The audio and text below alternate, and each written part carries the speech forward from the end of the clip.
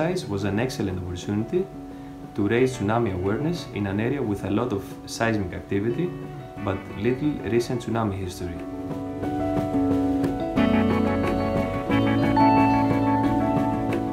Local communities need to have tsunami response plans supported with regularly tested standard operational procedures so that they know what to do during a real event.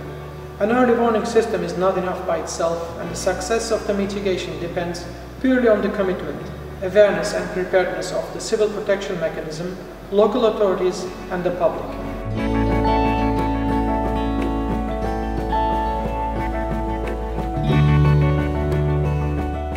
The exercise achieved three things: test the local emergency response, test the pilot alerting system, and raise tsunami awareness of the local population.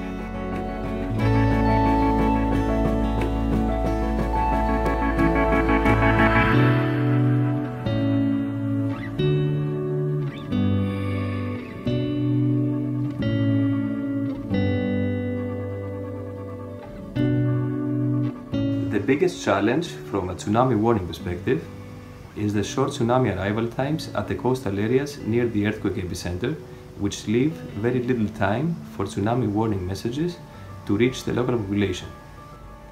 This was very much the purpose of the exercise, to put emergency response to the test and improve upon the lessons learned through it. The key to increase tsunami readiness in all coastal areas is to establish an effective partnership among all stakeholders with a focus on multi-hazard disaster risk reduction.